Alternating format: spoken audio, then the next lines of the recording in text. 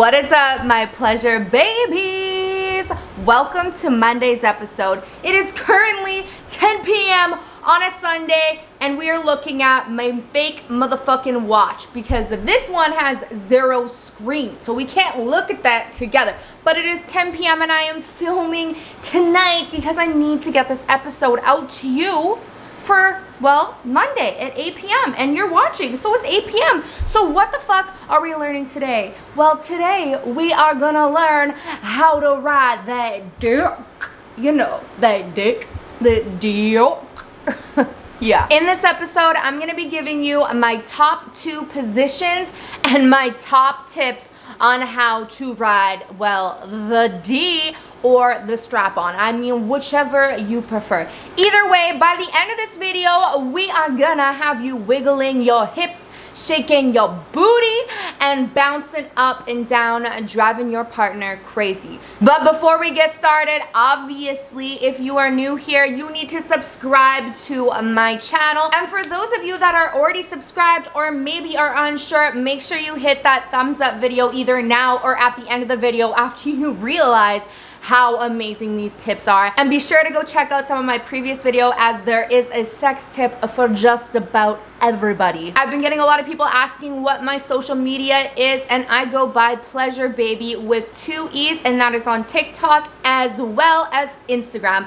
And my OnlyFans, because what would a YouTuber talking about sex be without OnlyFans? Am I right? Well, it is Pleasurebhabiee with just 1 E. So 2 E's have been done on the platforms I have previously been canceled on. So let's try not to get canceled on YouTube. Let's get started on what y'all came here really for. First, we're gonna start off with our basic grinding technique. Now, you know when you're at those middle school dances and you're like, grinding up on your partner, I would just like to state that was never me. I was usually the loser on the bench just sitting there or telling my mom I don't feel good so I don't have to go. So I don't know that life, but I heard about it. I heard about those little flutes at the dance and the little slutty costumes with your big old bitty titties.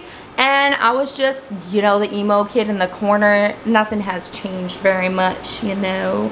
Just kidding. A lot has changed. But to get back on track here, we are going to talk about the grinding position. First, we're going to go through the tips for grinding position. Number 1 is going to be moving your hips. Now, moving your hips can be done in letters, and I feel like that is just the easiest way to demonstrate. So yeah, I'm gonna give you a little bit of a demo. So don't judge me for what I'm wearing right now. Obviously, I'm in my boyfriend's outfit. So, well, I mean, like, this is not his, but these boxers are his. So first off, we are going to talk about our hip motions, okay? You wanna be fluid and smooth. So we can make a letter C,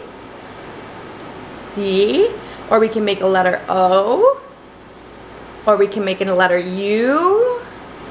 You can exaggerate or just make sure there's rhythm in your hips, right? So just like you're dancing and you're moving your body, you can go the other way.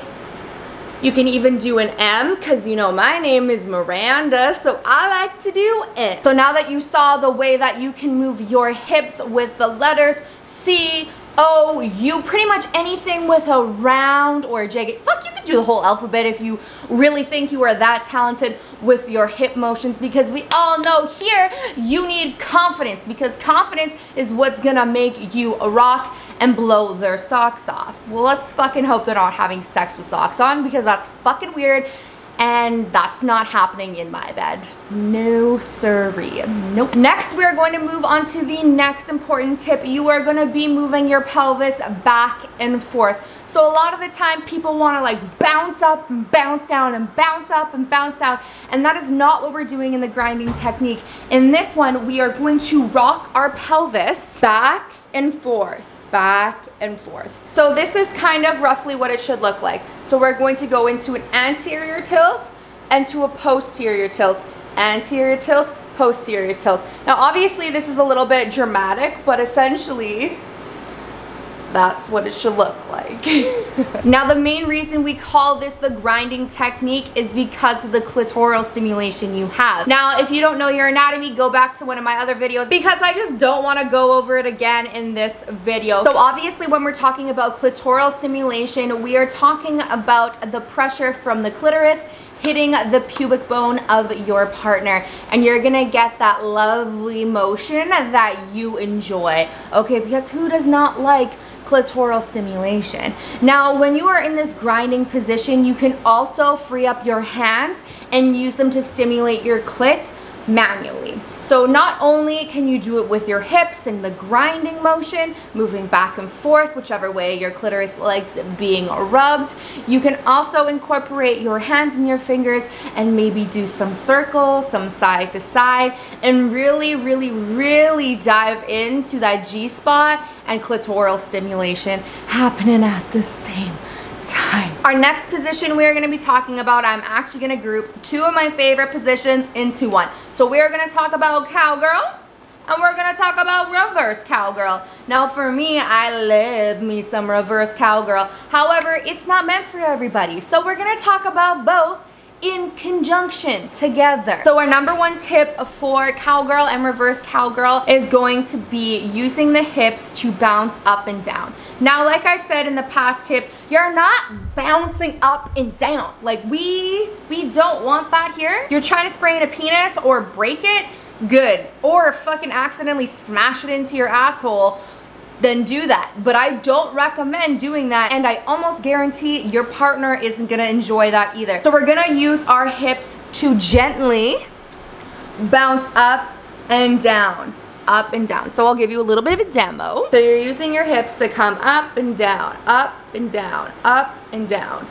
So similar to the grinding, except for you're lifting your pelvis up and you're coming down. The next one that you can do is generating the motion from your legs. Now, 9 times out of 10, you're going to be on your knees in any cowgirl position. So the leverage is coming from the knee drive and the contraction of your glutes. So the glutes is your booty. So you're going to be coming up off your knees and then coming down. So it's almost like a mini squat. So your legs might get cashed a little bit early, but don't worry, I'll tell you how to fix that later on in the video. Now for these two positions, there are 2 different ways that you can have your hands. Well, there's multiple ways where you can put your hands, but we're just gonna talk about 2 here. If you're looking for a little bit of leverage while you're feeling confident within your body and you're showcasing everything from your bust all the way to your pussy, you are going to reach your arms back and lean back, and that's going to give you that little bit of help to alleviate some of that tension coming from your hips or your quads, meaning your legs. The next position for your hands can be on your forearms. Now your forearms are going to rest on their chest or rest on their shins / quads if you're in the reverse position.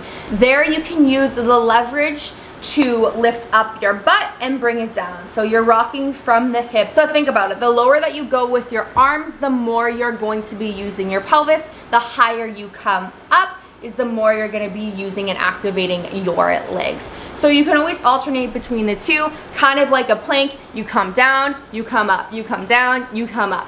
Very similar to that. This is why sex is a workout. So those are my top 2 / 3 positions that are my favorite, and those are also the basics. So you should really get to understand those and get to understand the motion of your hips before you move any further, because these are just really basic general positions. Now, a lot of the time I get vulva owners asking me, what the fuck do I do with my hands? Especially when it's their first time. Now, I kind of covered that when I was describing the sex positions earlier, but I'm gonna go over it again. A couple of different positions for your hands is going to be on their chest. So we're gonna talk about these arm positions and hand positions with our arms extended. First, you can lean forward and have them placed on their chest, on their shoulders, especially if they're jacked. I mean, the chest and the shoulders just feels good, and you can even tell them like, oh my God, I love the way your body looks right now, or you're just looking into their eyes and you're in that really boss ass bitch position because you're on top,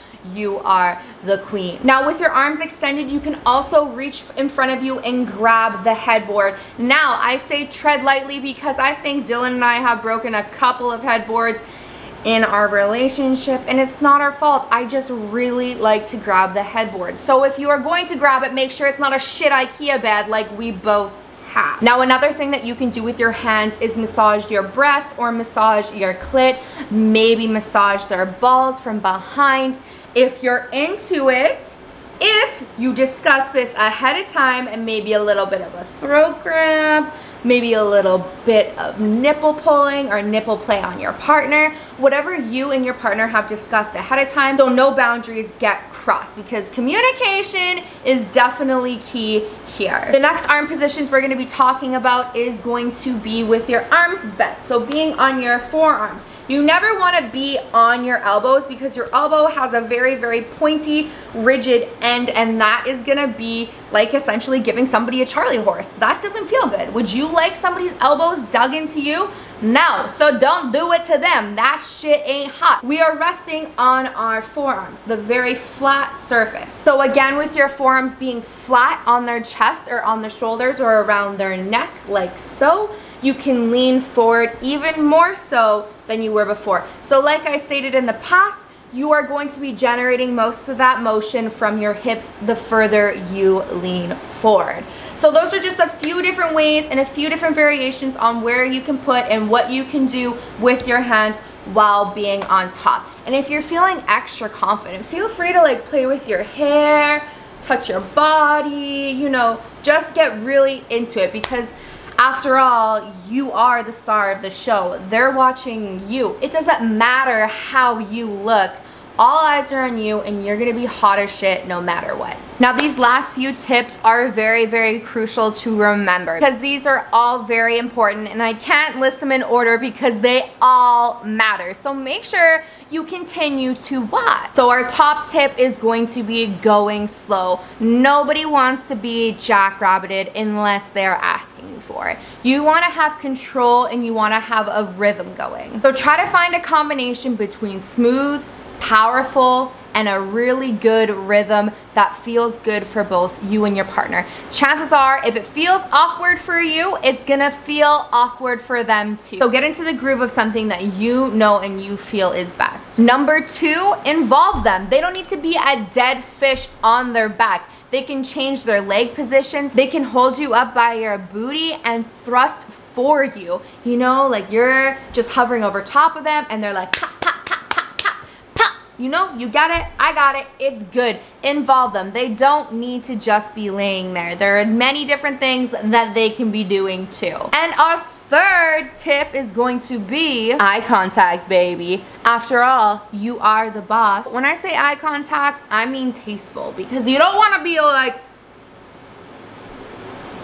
you want to be like sultry, seductive, you know, you want to have those bedroom eyes in full effect. You want to tease them without saying anything. So make sure that you do a tasteful amount of eye contact. And our fourth tip is kind of what I went over already. It does not matter what you look like. They only care about one thing and one thing only, and it's catching their nut. And I know you don't all want to hear that, but that is so fucking true. And no matter what, at the time, they are gonna think you are the hottest thing on earth, no matter what, because we are our worst critics. We are the toughest critics of them all on ourselves. And that is why you don't have a mirror there. So just act like you know what the fuck you're doing. Get in the zone. Now the most important tip of them all, even though I said there was not a most important tip, is to be selfish. You need to be selfish. You are on top. I mean, fuck, if you're dealing with a penis owner, chances are they're gonna catch their nut either way. And you probably have a less likely chance of doing that. So take the charge when you are on top. Either A, make sure you get yourself there, or B, make sure your partner gets yourself there, or 3, just enjoy the time that you are having, because after all sex doesn't need to end in an orgasm. Okay, vulva owners, Did you hear me? I need to repeat that again. Not all sex needs to end in an orgasm. Now, penis owners, that does not mean that you get to catch a nut every single time and not put in work, because we definitely still want you to put in work. Now, that brings us to the end of the video for this Monday's episode. Now, if you have any tips or tricks for other people out there wanting to learn how to ride, please drop them in the comments below. After all, we are stronger when we are all together, not as one, because there is no I in team, but I know there's a me, but there is no me in this team. It is us, all as one. Okay, bitches? That is exactly how we are going to go from here. So drop your tips below and drop your next video recommendations, because yeah, I always look at them, even though some of these comments are fucking hella mean, but I like looking at the positive comments. So if you have something nice to say, fucking drop it below, because chances are I will respond, especially within the first couple of days. I mean, how can I not respond? As the months go on, I'm not gonna respond because the comments get negative. And like, when I say negative, I mean like fucking negative. Now, I just want to thank you guys again for all your support. If you haven't done so already, please make sure you hit that subscribe button and give this video a thumbs up. Let's boost the analytics and push this through to Google so that other vulva owners understand how to ride. Now, I will see you next Monday, bitches. Or beaches. Or babies. I don't know. But whatever. Triple B's, baby. I will see you on Monday. Time to go smoke a blunt.